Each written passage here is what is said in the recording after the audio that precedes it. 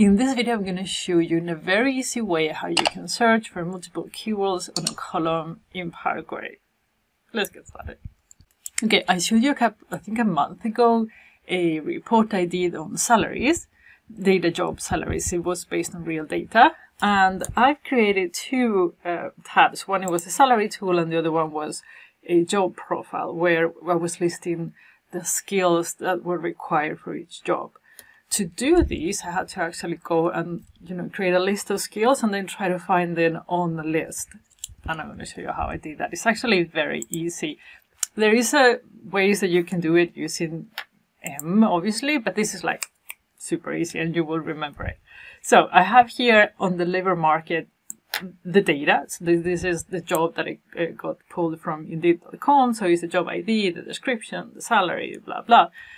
So what we're going to do is I'm going to create a separate table that is going to contain all the information that we need to do the job profile page. In this case, I'm just going to grab one column. On my case, I needed more, but just for this explanation, we don't need to pull all of them.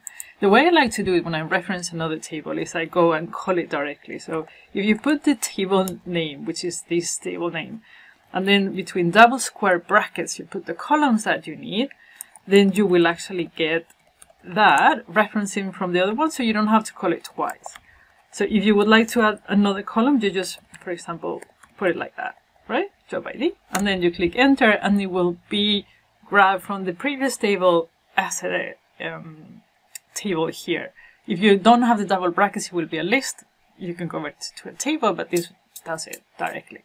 Okay, now I have a table that describes the job types that I want, the skills that I want. So what I'm going to do is I'm going to add column, custom column, and I'm going to put it into this table, the skills that I want to check for. So this is going to be skills. And then in here, I'm just going to grab the skills types table, the same thing as we did before, but in a column. I'll show you what it does. It's actually quite a neat trick. So it will create a table with the contents of the previous table for each row of the table. Obviously, if you have a gigantic, massive column, this might not be very effective, but most of the data in the world is small. This will work for you. Okay, so you can see that I have the skills type and I have the skill. I have both columns. If you just want to have one column, you don't need the entire table that you were referencing. You can put the column name here between brackets, like skill. In this case, we just need one. A few moments later. I think it's called the skill with a capital, yeah. So we just need the skill column. In my case, I needed both, so I imported everything. But just so you know, you can import only one column. And then you just expand everything. So now you will have one job description, all keywords. One job, all keywords, right? You'll see it here. Now, how do we test for the keyword? Now it's a very simple transformation. You go to custom column. I'm going to write this yes or no. And then you're just going to do a text contains. Text contains, then what you would do normally. Contains. And then you're going to get, okay, go to description text and find me skills, right? And this will do it. But you know how Power Query works. You know that Power Query is case sensitive. So this will be a big problem because sometimes the skills will be listed with capital letters, sometimes it will not, it's just pure text. So we need to make it case insensitive.